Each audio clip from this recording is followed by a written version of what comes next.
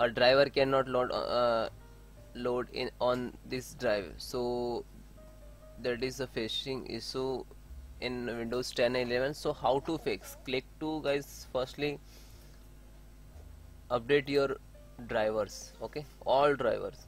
So open file manager, right click to this PTS to right click, show more, click to manage, then click to drive manager.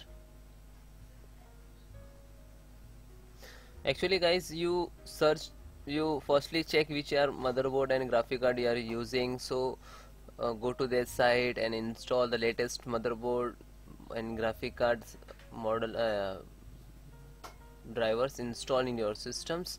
Okay, second is, guys, click to registry.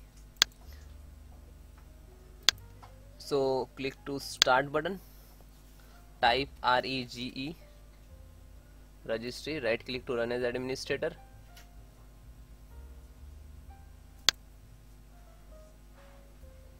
then yes,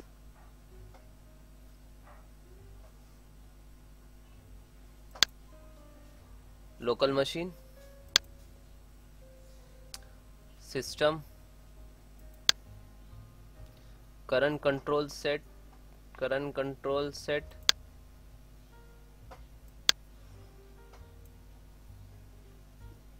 then in class.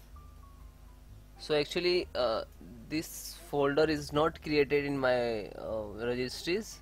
Actually recently I cleared, so I give you path so you can delete it and then restart your system and then check 100% you solve your problems. Okay,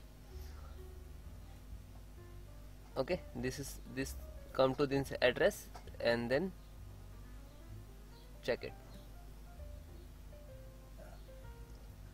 Set control set and then in control, then class. Now slow down, 0E,